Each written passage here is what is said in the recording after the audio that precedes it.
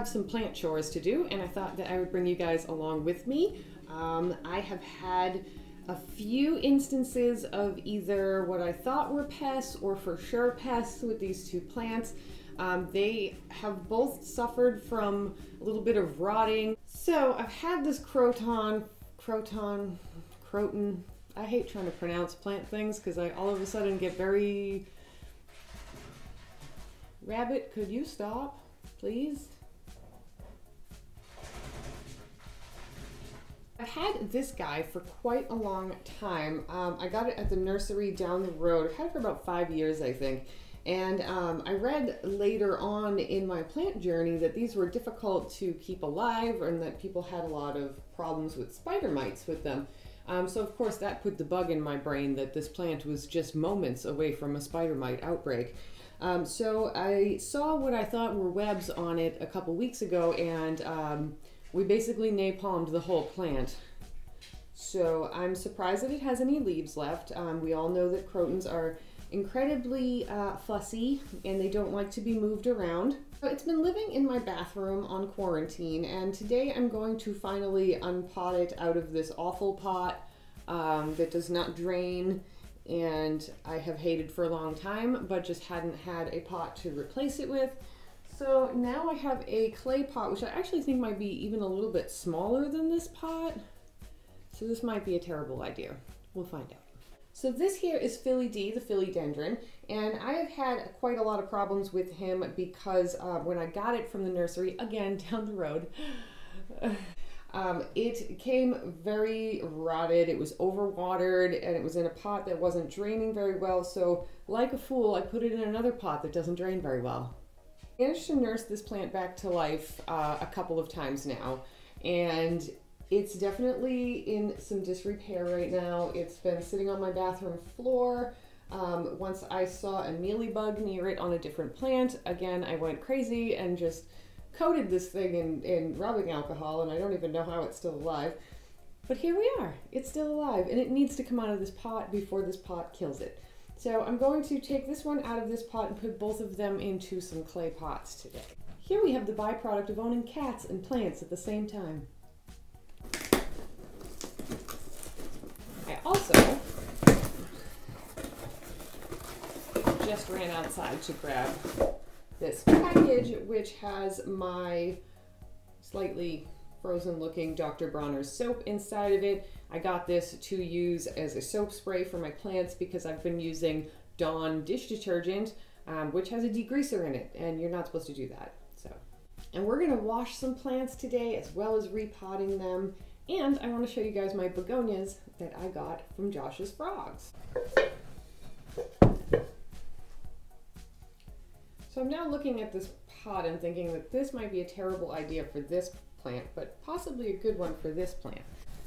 So I have this little plastic container. I got this at the Dollar Tree, and that's kind of what I use to catch any of the old dirt or new dirt that I'm filling. It's just nice and handy. So I'm going to fill some dirt in this pot and we're going to go from there. So if you're wondering what kind of soil I use, lately I've been using this Roots organic soil. If you have a cannabis growing supply store anywhere near you, go there and get your dirt, because that's where you get the good stuff. And then sometimes I'll add in just a little bit of cactus soil. And I do that just to increase the drainage just a little bit more. Okay, so this shouldn't have anything too scary in it, I hope, but we'll find out. So when I repot things, I just kind of try to find a place to put my fingers where I can support the root base without crushing anything. And then I sort of tip it and wiggle. Of course, it's not going to work very good because we on camera.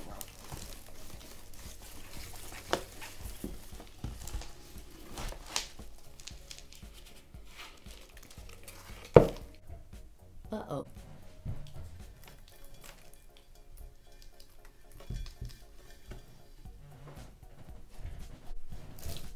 You guys, I did not get big enough pots.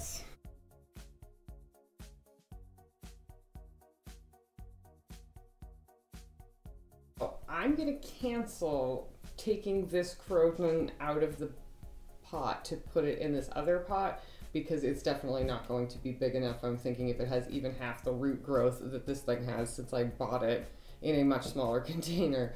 But I am happy to get it out of this pot because I really think this pot sucks. So I'm glad to have it out. I could see how moist all of the roots were, and I mean, I watered this thing weeks ago, so there is just no need for that. So even though this dirt is probably fine, I'm still gonna throw it out because I am.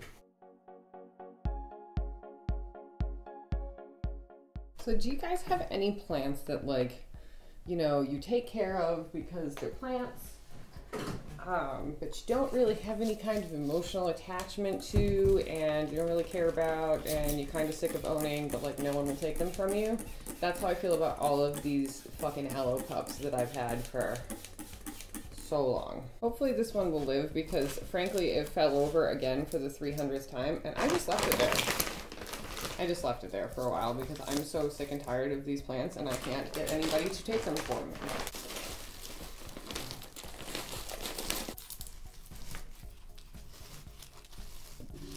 This is another thing that's like in the wrong pot. I mean, it doesn't even need this deep of a pot, but this was just the pot that was laying around when I decided to break a bigger aloe plant down because it was just a whole bunch of different plants. These actually came off a much bigger aloe that I had. It was like 15 years old, but the cat who is currently sleeping above you decided to urinate in it for a few weeks while I went crazy trying to figure out why I smelled cat pee.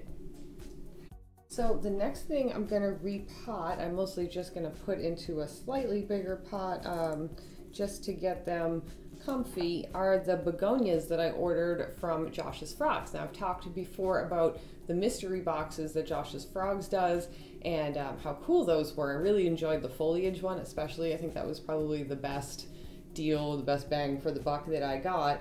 But I took advantage of a coupon code that Josh's Frogs sent me after the new year, and I had noticed that their begonia bundle was back in stock. So I don't have any begonias, so I was very excited about that. So I ordered some. These definitely arrived in some banged up shape. I will cut in some close-up footage of both me opening it and like how they're faring now. Like this guy came with probably 6 leaves on it and ended up with only 2 viable ones left. But I mean, the 2 that are hanging on look great, so. This guy also lost quite a bit, and this one has a lot of damaged leaves, so a lot of them, yeah, see, here's one that's just falling right off.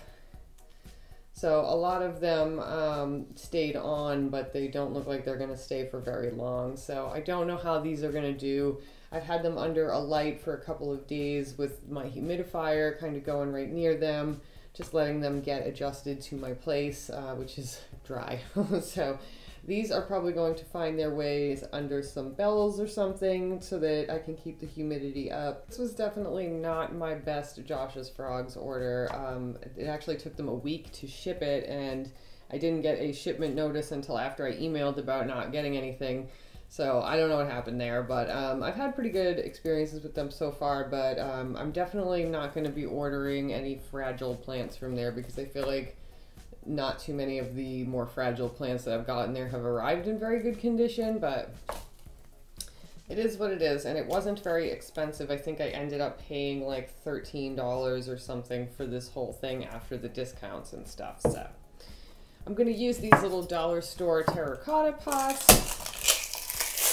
If you didn't see my Dollar Tree video, I will try to remember to link it in the eye. I have to do that on an actual computer, which I almost never am on, so that's why I always forget to do that, because I can't do it on my phone, YouTube. Now I've just got some extra soil in my little container here, and I'm not going to need a lot because these are pretty small containers. I would actually probably be better off putting these in smaller ones, but I want to give a little bit of space in here so that I don't have to repot them anytime soon.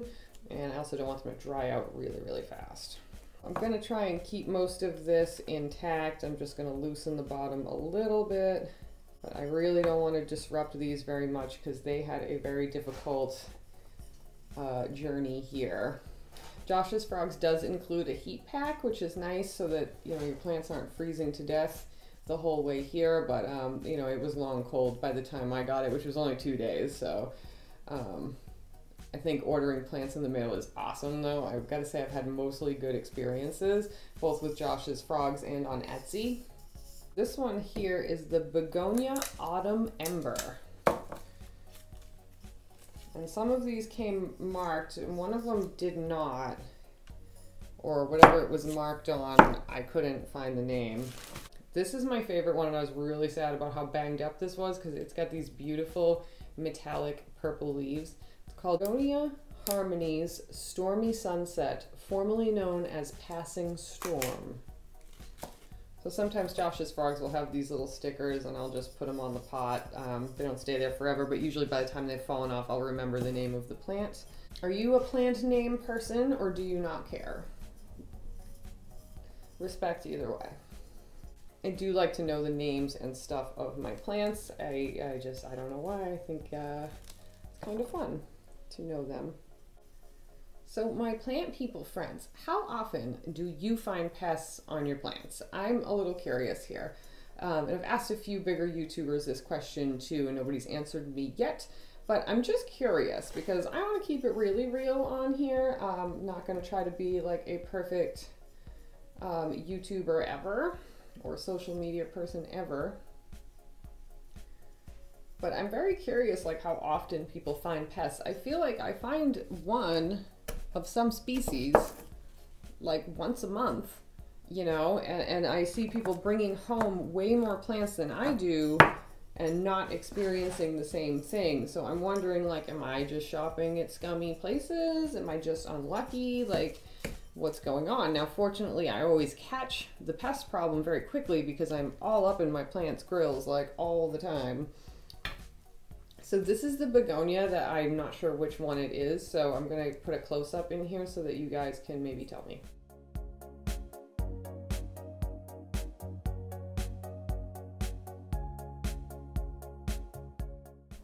So these are very young plants, so I'm really not going to mess with the roots. Normally when I repot, I like to like pull the roots at the bottom apart a good amount, but this I'm just kind of gently doing it because I really don't want to upset all these tender little baby roots. I'm also not going to water this today because the soil that's still on the root ball is pretty damp. So Josh always really waters their plants before they send them so that they're still damp when they get to you. Like even when I had the mail delay my order, it still came like moist, which I would think is better than dry. So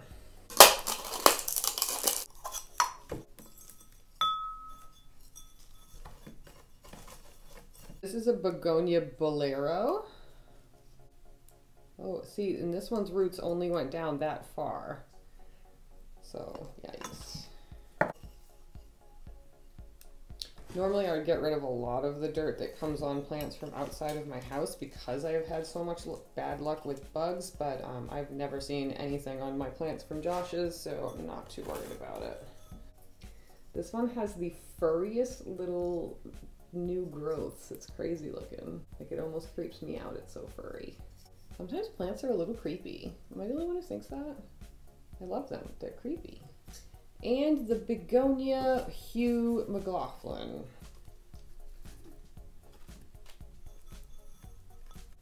Don't you guys hate how much perlite looks like mealybugs sometimes? I'm like traumatized. Okay.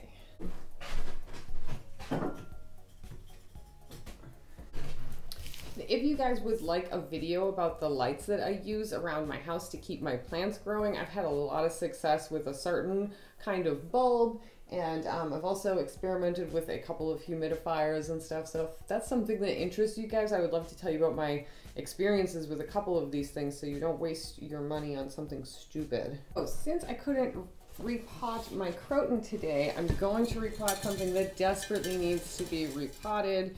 And I was going to try to wait till spring, but girl's got roots growing out the bottom, and I don't want anything to stress this plant out because it is my first Monstera deliciosa cutting. So I took this cutting from my big mother plant, which somebody actually gave to me.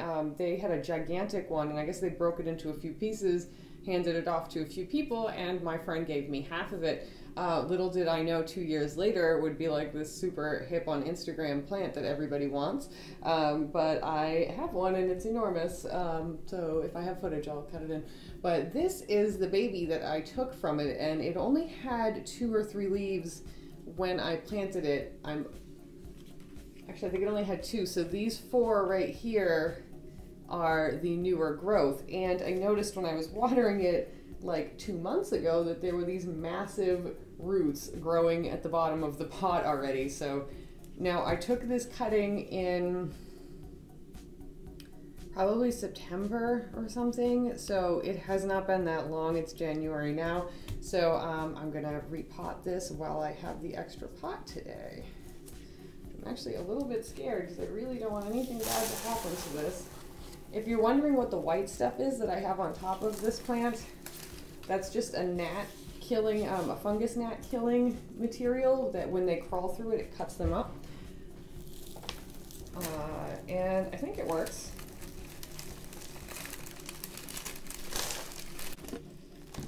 Yikes. Healthy, awesome roots growing down here. So I'm definitely gonna wiggle those a little bit and give them a chance to grow downward instead of along the pot.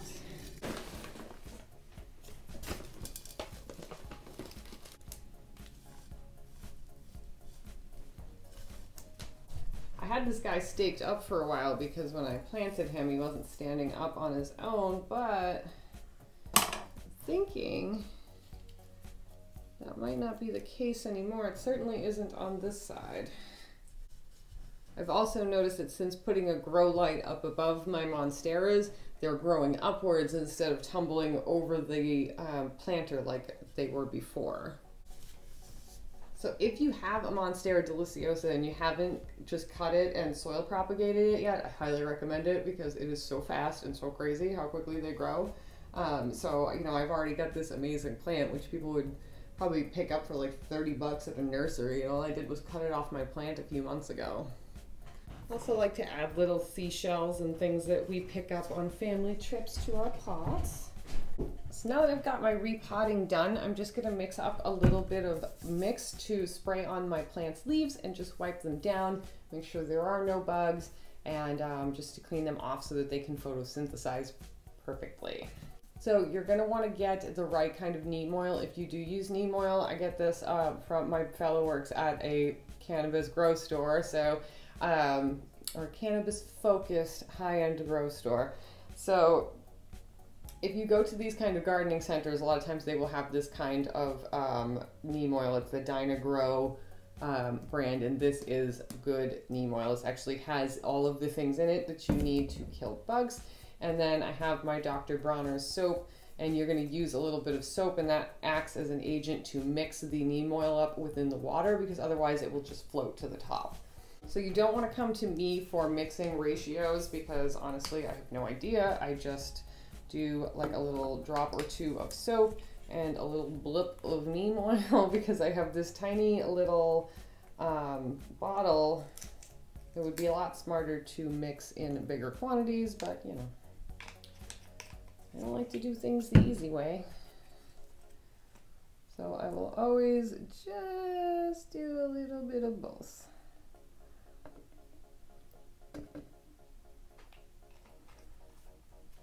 And then I fill it with distilled water.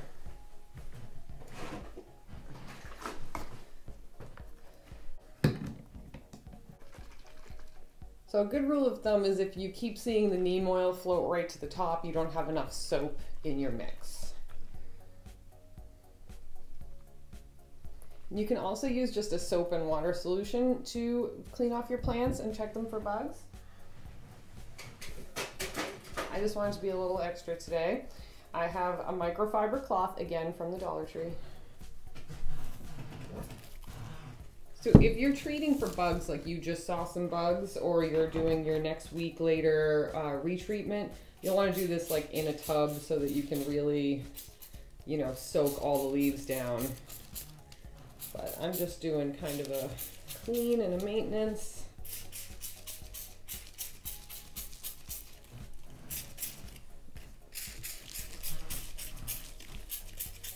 And you want to always get the undersides of the leaves because that tends to be where bugs hang out. Also, you should probably use neem oil outside because there's some fumes involved, and my cat really doesn't like them, so he's going to wake up in a second and be pissed off at me. So then you just want to use your hand to support the leaves and wipe them off. Be very gentle. You can damage leaves on just about every plant doing this. Some plants are a little tougher than others.